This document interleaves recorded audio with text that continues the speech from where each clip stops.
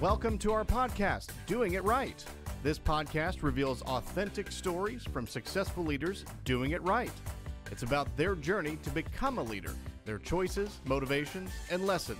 In essence, how they built successful personal brands. Your host is Valerie Sokolowski, author of 8 leadership books and nationally known as an authority on executive presence and personal branding. Let's get started. Here's Valerie. Well, welcome back. Here we are again. You know, I've always felt that coaching, executive coaching that I do, is really about the head, the hands, and the heart. In other words, we have to have the head knowledge to be a coach. We certainly have to have the tools and the resources, but we also really have to come from a place in the heart. And so my guest today, Teresa Pool, is someone who really fully embraces that philosophy. She lives it every day. Teresa is what we call in the coaching industry an MCC, and what that means is a Master Certified Coach. That's the highest certification from International Coach Federation, which is the largest, most prestigious coaching organization in the United States. Now, Teresa not only owns her own business called Transitions for Business, she's not only a coach, she's also a leadership training person, and she's even an instructor for other coaches, and she mentors, and she's an assessor at UTD, University of Texas at Dallas. Teresa is a woman that I have admired, and every time I tell her that, she kind of blushes. It's always hard to sit here and listen to all this stuff. I know, yourself. your wonderfulness. Like, can we get past this part? Well, the good news is you don't all say it. I say it. And so it's not bragging. It's the truth. Teresa really is a woman to be admired. And she's a colleague in the coaching industry. But she lives her brand. And to me, I'll be curious to see if she agrees, but to me, one of the main attributes of Teresa is that she is a giver. A real giver from the heart.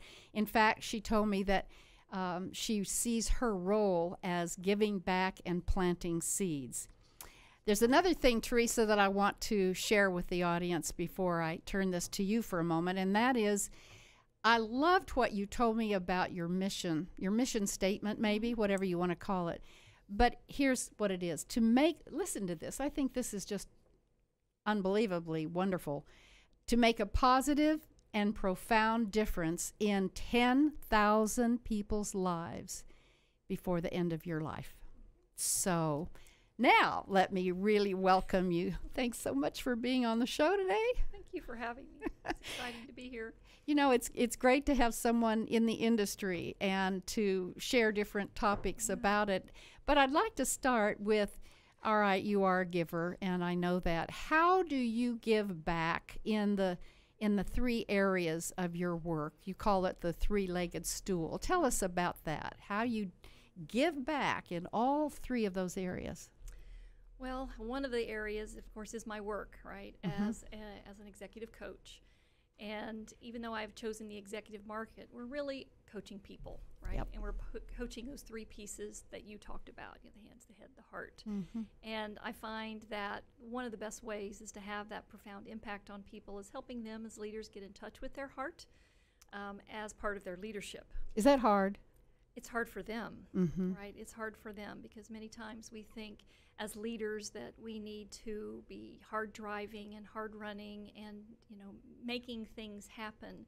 And because in the midst of all that busyness, yes, we tend to lose that attachment or connection that we have to our heart and our purpose and why we're really here, because we don't stop long enough to really listen to that quiet inner voice that can take our leadership into bigger heights. And can I ask you about that one thing, and then I want you certainly to continue about the other 2 legs of the stool. But stay with me a moment on a leader and the difficulty it is often with getting in touch with their heart. What would you have done with a leader who said to me once, well, I am a very personal, very private person, and I don't want people to get to know me personally. Wow. Wow. Well, you know, that's what I was thinking. We are all at choice of who we want to be in the workplace. Mm-hmm. I often find that leaders like that, when they achieve a lot of success, find that their authentic self sometimes gets hidden or lost.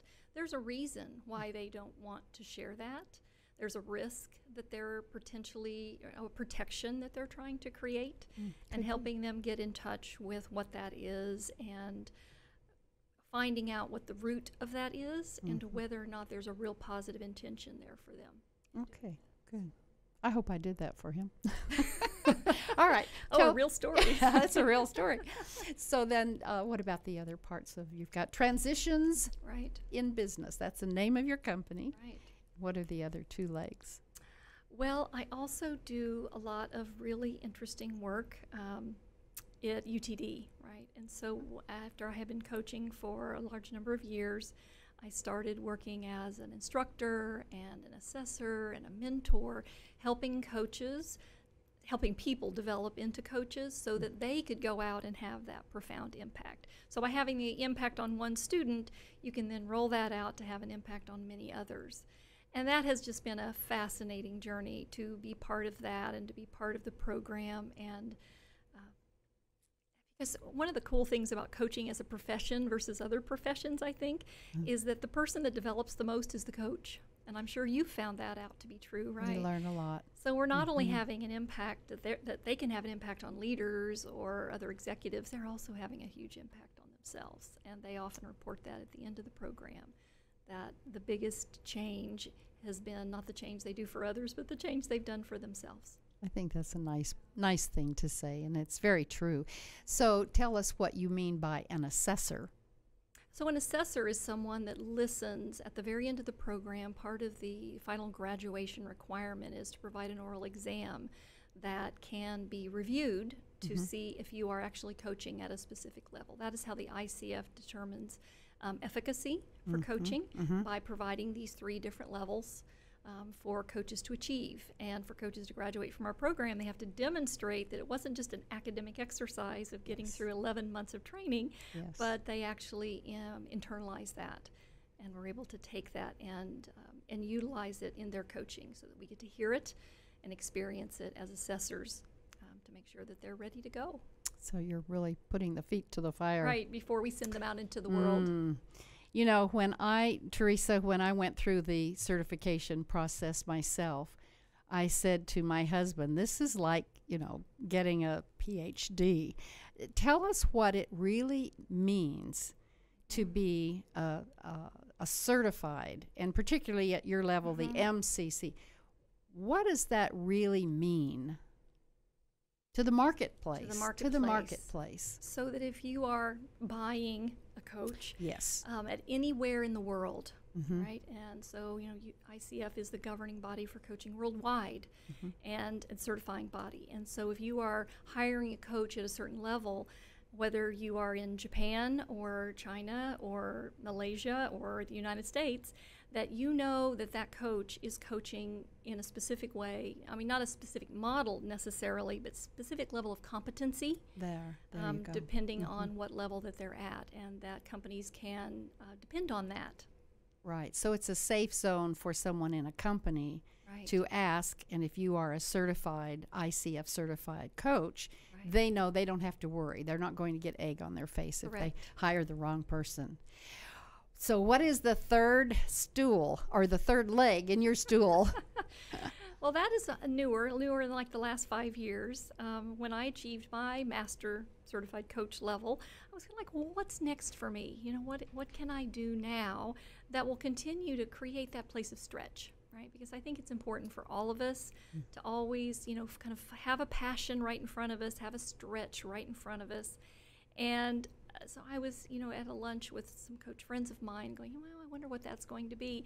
And one of my good friends, she said, well, what about this coaching with horses thing? That's new and unique, and it'd be a stretch. And I was just like, well, that's the most ridiculous thing I've ever heard. I have no background with horses. I just like, why in the world would I ever do something like that? Well, 5 years later, I work on a regular basis with adults that are in addiction recovery, using horses as the coach, and I just facilitate the process. Now, wait a minute. I have to ask. So were you a horsewoman?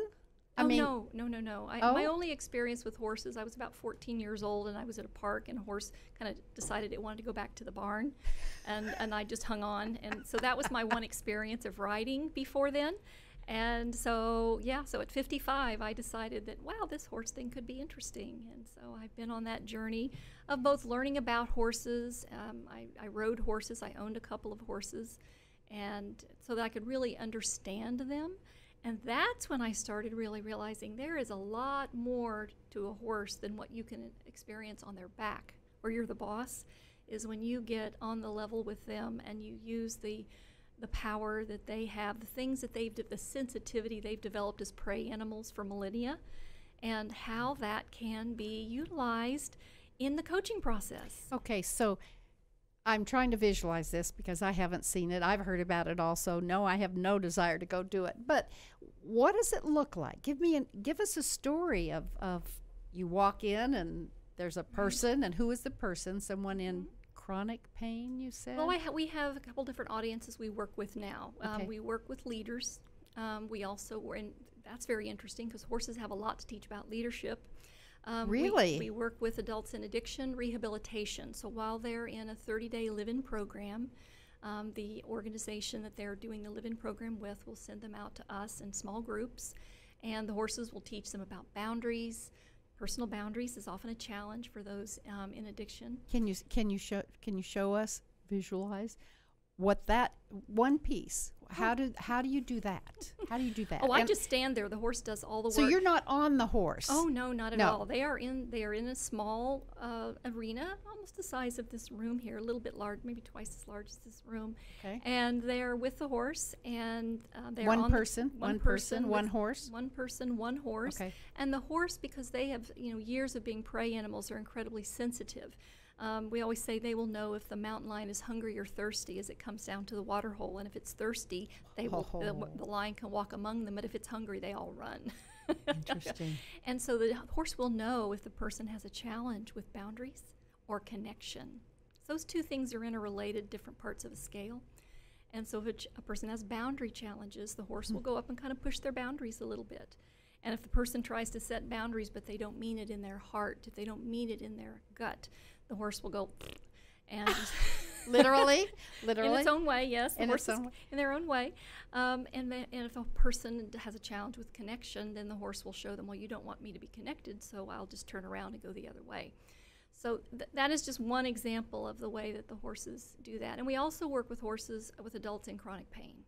And that has been new and fascinating work because the horses will sense where their pain is. Really? And if a person places their hand on the horse where they feel pain, the horse will literally react and release and respond to that. They will sometimes shake or yawn or lick and chew or go over and roll.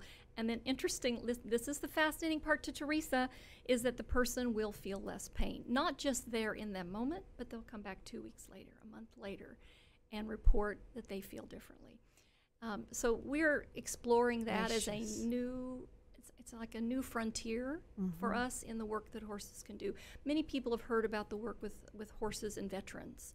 You're seeing that in the news and in the paper, and that's just one area. Horses, children that have physical handicaps, and they will put those children on the horses and walk them very slowly, and how that really can help those children heal as well. And so, but this whole area of chronic pain and working with addiction and things like that, there are just so many possibilities. So it takes my work that I do as an executive coach, which is kind of head-based and all of that, and gives it this very interesting and fascinating outlet, because I have to say these horses are much better coaches than I will ever think to be, and can get the work done a lot faster than it would take me. Are they ICF accredited? Wait, maybe that is a new place for us to go. Not yet. But are they trained in some way? Not really. Just any old horse? Well, we want horses, obviously, that are safe with people, right? The horses that are used to being worked with by a variety of people. No horse is truly bomb-proof, but we do our best to make sure that horses are at least somewhere in that vicinity of being safe to work with. But beyond that, the training they have, again, is that millennia of evolution, of being a prey animal and having to be incredibly sensitive. And we as human beings have many of these same senses, But because we are so busy, we stop listening to our inner story, to our inner heart, to our inner wisdom that horses, because they don't have much of a prefrontal cortex. And because of that, they don't have all the stories running around in their head, all the judgments that we do. They don't hang on to. And so they'll get into a little scuffle and a fight with each other, and they'll go back to grazing next to each other 2 minutes later. And we won't do that, right? We'll hang on to that for months or years. We have different brain. Right. So horses have a lot to teach us in that respect as well. And so that's why I was fascinated by what they can bring to the table. I bet. So it's a lot of fun. Is there maybe out of 5 years, Teresa, is there one crucible moment that just really was over the top joyful from that work? Wow, only one. Well, share as many as we have time for. It's narrowing it down. Okay, so we've had a gentleman, when we have one of our programs for the adults in addiction rehab is called Empathy and Compassion. Empathy and compassion. And this is where they have a series of programs they come and do with us. But Empathy and Compassion is the one where they're giving back to the horses by doing a version of soft touch massage, right? Where you're just sending compassion and gratitude to the horse and thanking them for the lessons they've been teaching you in these other programs, right? And we had a gentleman that had to step away in tears because he said, I felt for the first time this cycle of love, that when I give love, I receive love. My so that was huge. We've had, especially women in addiction often come from very difficult backgrounds. And personal power and boundaries is often missing for them. And this is true of men too, but we see it a lot with our women. And so for them to take a horse and request that horse, a strong request to please run around the arena in a circle and then change direction. So they're telling a 1,300-pound animal what to do. They're verbally saying They're that? verbally and using body. Well, horses don't understand much language. They hardly know their names. But when you use certain body language, right, you point in a certain direction. You may use an implement that we have that kind of is the engine to tell the horse to move. So we're giving signals. We're giving visual signals for the horse to move. But if you don't mean it, the horses won't do it. So you have to feel power in order for the horse to feel your power. And so for these women, for the first time, to feel their power and be able to make that happen is huge for them, because it's immediate feedback. Now, we can coach verbally, as you and I, Valerie, we know we can do that all day long with people, and they'll have aha moments, and they will eventually get there. But to see this mirrored this way so quickly, and we also see, we get some leaders out there, men that, and women both, that are leading with a lot of power, and they throw a little bit of that power at the horse, and it is screaming around the arena going, whoa, and they learn to dial it down. Yeah. And so they learn how to adapt and adjust their leadership so that they, and then they realize, wow, I've been doing this to my team. Right? I've been doing this to my people, and that look in that horse's eye, I think I've seen that. My goodness, Teresa. And I'll share one more, right? Yes. This is a chronic pain story. A young woman that we have them get in touch in their body with their pain before they go into the arena with the horse, just so that because pain can become so incredibly generalized that this helps them kind of identify maybe a single source or a single point that they can focus on and release when they go in with the horse. And as soon as she shut her eyes and got in touch with her pain, the horse starts screaming around the arena, jumping and leaping and throwing dirt and, just whinnying, and, the horse was agitated. And when she opens her eyes, she says, that's exactly how I feel. So, those are all very different experiences, right? And so each person leaves with something that is so incredibly unique to them. Wow. I'm going to come out and see it if I can do that. That's amazing. So in your background, have you ever had something that was really challenging that you've had to overcome? Oh my, only one? Here we go again. We need an hour show today. Well, I'll give you one very specific example that actually taught me to listen to my heart. And so my husband and I have always had a passion since I was 12. I wanted to train guide dogs. But back in the day, at my tender age then, women couldn't be guide dog trainers. And so when I wrote the guide dog school saying, I want to be a guide dog trainer, sorry, women can't do that. And this was from 12? This was 12. I knew at 12 I wanted to be a guide dog trainer. I don't know where that came from, but that's what I wanted. I really wanted to do that. But because the industry did not allow that in those days, back in the day, so it never happened. But then when I became an adult and I was working at EDS at the time, and I saw an article of someone else there, raising a guide dog puppy, and I'm like, I'm going to do that. And so my husband and I started raising guide dog puppies. And at some point I was asked to put a puppy program in the women's prison over in Fort Worth. Oh. And wow. I did not want to. I thought, well, it's like the horses. Well, that's the dumbest thing I've ever heard. It felt exactly the same way. And I don't have no idea how to do something like that. It sounds incredibly hard. Why would I want to go to prison? Why would I want to drive to Fort Worth to do this? No. It was a big, huge no. This same no that I gave 10, 15 years later when I started to do the horse thing, right? Same no, same flavor. And the more I tried to, eventually, when the message keeps banging you on the head, you eventually say, this is what I'm supposed to do.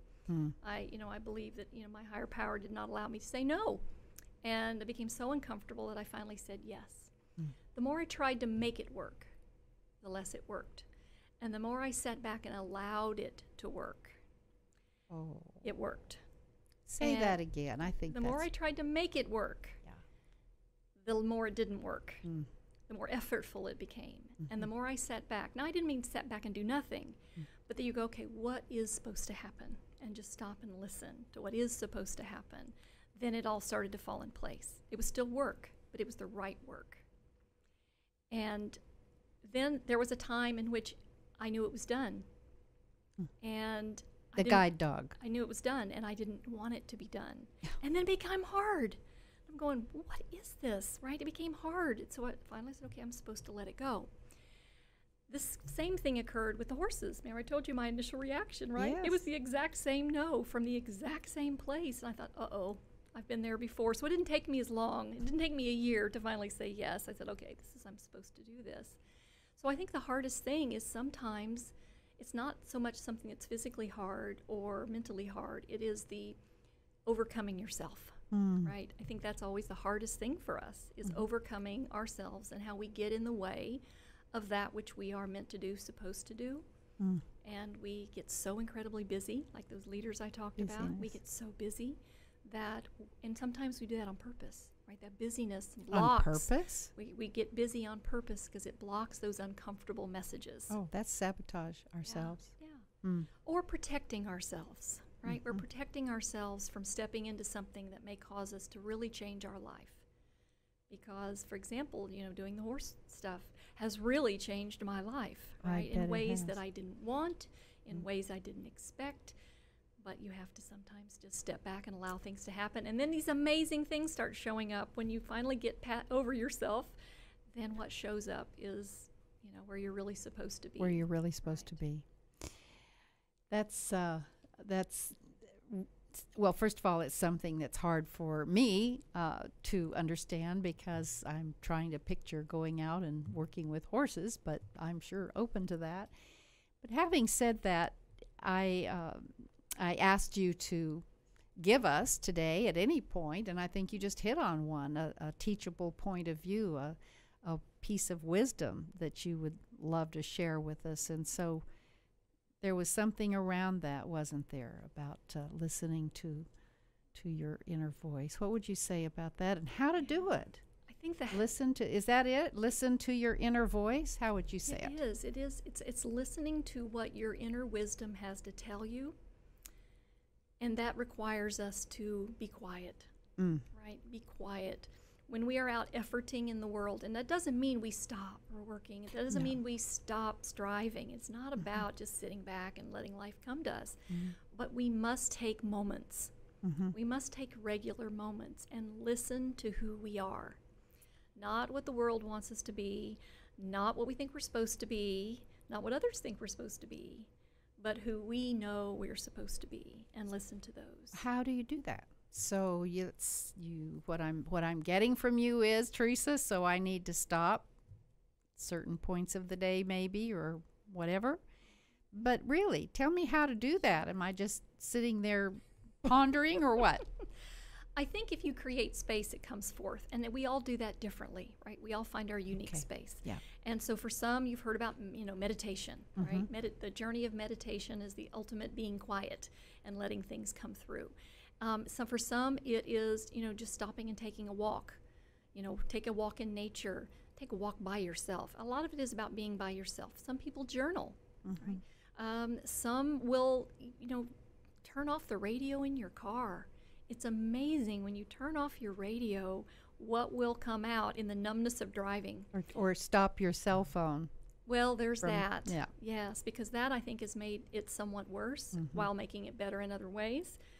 It has caused us to always be connected, and therefore we're not connected to ourselves because we're always connected to others instead of being connected to ourselves. So it's not that you need to, for some it may just be, I want to stop and take a 2-day retreat. For some, it's I want to take 2 minutes, every hour. Everybody's going to do it differently, and it's okay. We want to watch ourselves when we are purposefully blocking our inner wisdom, pushing it away, and we know when we're doing it. So if we truly embrace that inner voice, if you stop and you think, and I was to say, Valerie, when does your inner voice come out? You're going to tell me. Probably while I'm in the kitchen cooking. Seriously. Yeah, right. That's when my mind is just on nothing but just enjoying something I really enjoy. In the coaching industry, we're taught to come to each session. I hadn't thought about the connection here, but maybe there is, with a clean slate. And that was one of the most difficult things for me, because I am a doer, and I'm always on to the next thing, thinking about what I just did and what I need to do. And that one piece was absolutely a turning point for me, professionally and personally.